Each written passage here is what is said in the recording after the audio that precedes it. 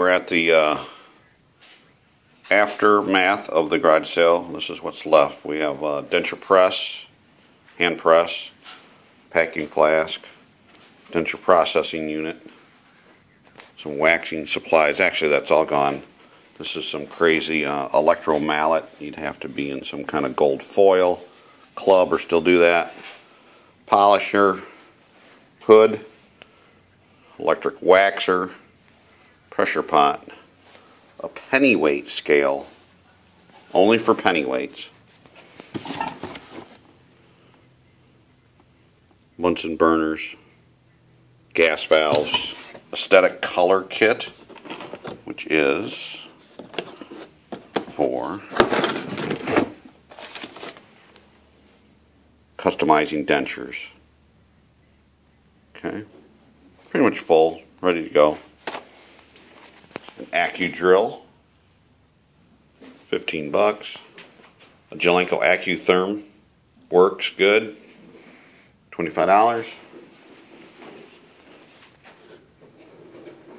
Combination unit VacuVester from Whitmix, works. It's all good to go. A light. Not much left in here. We got a oil vacuum pump, a Vita Sonic. It's 4-inch SRAM, but could be used for any ultrasonic. Works great. Some little stacking little dishes. You could use them for paint. You could use them for porcelain. Any crafter would like those. Little painting dapping dish. Stain kit, and then Nova kit for creation. Willie Geller stuff. Pretty much full. That's about it for in here. Oxygen tank and cart. 6 chairs, 2 tables. Tom Heflin photo. Got a Boy Scout photo. Reproduction.